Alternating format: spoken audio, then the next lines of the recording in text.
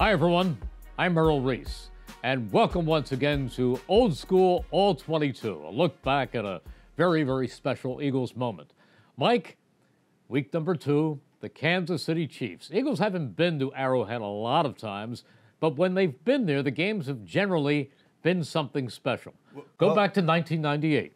Rookie by the name of Duce Staley, the Gamecock from the University of South Carolina, and that night, he announced his presence to the NFL world. Well, in going against a guy that we know very well in Andy Reid, going out to Arrowhead, and Andy Reid, I always thought was such a great planner of the game, getting his team ready to go in and play against everybody that they play against. I think that was one of the hallmarks of Andy Reid and why he's been such a successful coach.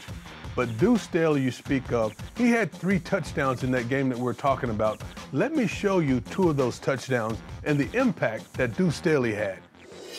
It's their opening drive, and the Eagles have the ball on Kansas City's 5-yard line. On 1st and goal, this is going to be a lead play to the left with Duce Staley following fullback Kevin Turner.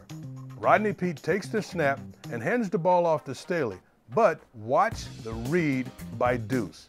By the time he hits his 3rd step, he sees the backside linebacker over pursuing, and he's going to hit the hole right up the middle between the center and the guard.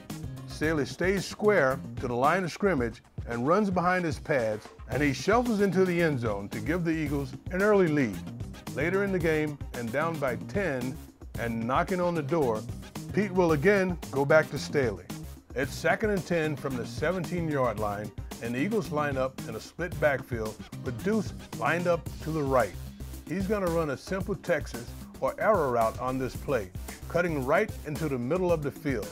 Duce catches the quick pass and looks to be in trouble, but he makes 3 defenders miss and runs through a 4th tackle on his way to the end zone for the 3rd touchdown of the game. The Eagles would go on to lose by a field goal, but at that moment, the Eagles fans knew that they had a player that they could count on for years to come in number 22. Duce Staley had a great impact in Philadelphia. He was a sledgehammer of a back. He could overpower you. He could take it outside.